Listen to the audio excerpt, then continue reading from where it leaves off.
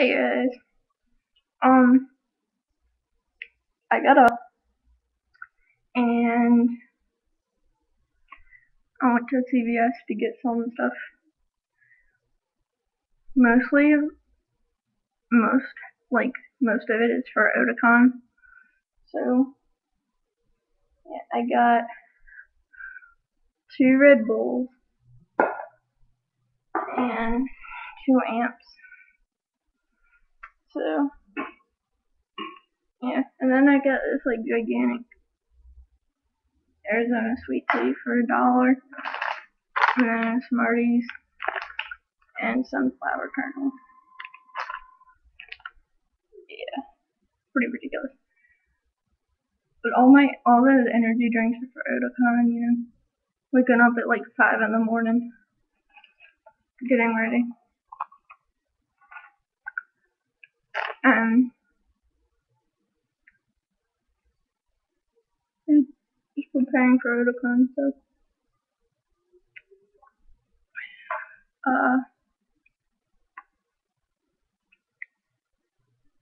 Yeah, that's pretty ridiculous, but I mean, you gotta do something if you're waking up at 5 in the morning and you're staying up until midnight. Yeah, because that's what I'm doing on Friday. I'm waking up at 5 something in the morning, get dressed in my cosplay, wait for my brother to arrive, then me and my brother go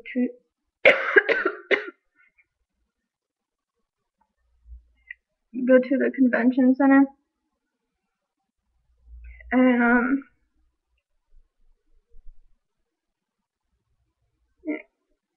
get our badges for the con and go right in, and then do I was gonna watch the Case Closed movie at 11:30 in the morning on Friday, cause I love Case Closed. I mean, it is a little outdated, but it's a really good anime. You should watch it if you haven't already watched it. It's really good. If you're into the whole detective mystery, solving mystery sort of thing. Sorry, that's the air conditioner.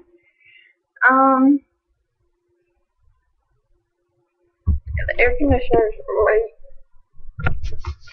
the vented door right there. Right there. Yeah, that's the air conditioner. It's insanely loud. Especially when you're trying to sleep. And it's right there. So, yeah, I got all that stuff. Yeah. Oh, wait. I was talking about this. Yeah. Anyway. As for Friday, after the Case Closed movie, I was gonna get lunch after I get out of the movie around 1:30-ish. And then, I was gonna eat at 1:30 and then change into my Hatsune Miku cosplay. And then go to the vocal photo shoot. And then, let's see. What else? Oh yeah, and then, hold on over here first.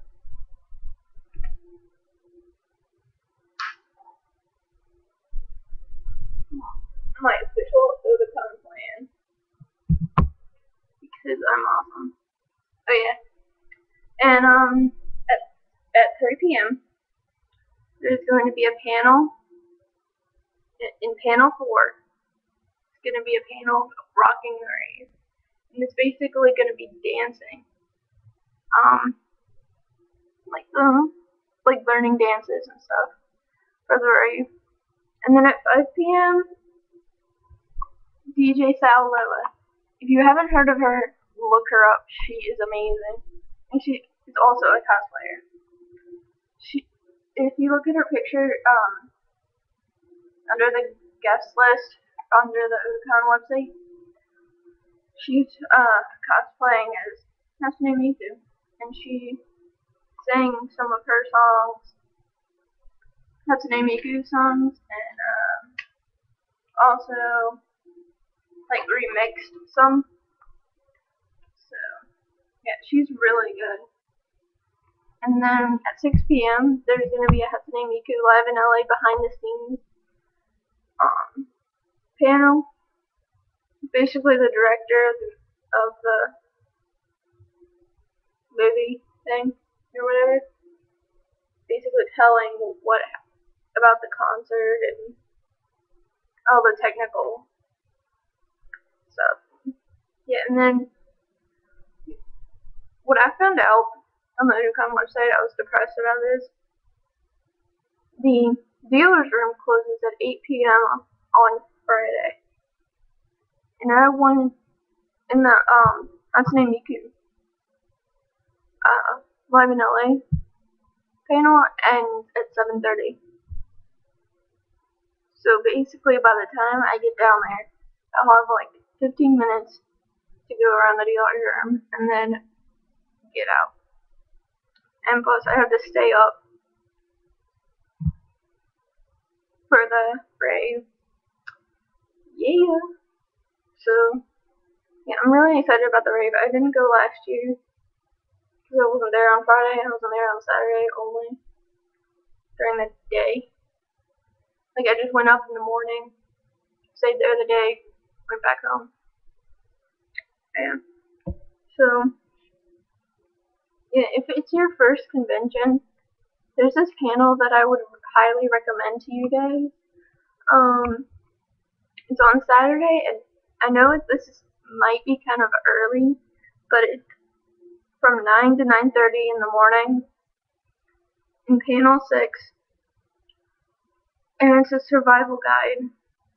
It's this guy, he's been to several conventions around the US, and he's basically saying, giving you tips and stuff on conventions and how to survive a convention. So it's called Uncle Yo's Survival Guide to Conventions. So I would highly recommend this to the people who are the first con in general, because I mean, I was thinking about going to it, but I already went to a con before. I've actually been to 2, but yeah. I'm just putting that out there for all you first time Otakon people, because it's really important that you know tips and stuff, because you'd be surprised how many people don't know a lot of stuff, like showering, deodorant, and cleanliness and all that, and remembering to eat, and being overwhelmed with all the different panels and stuff that's going on. I was pretty overwhelmed last year.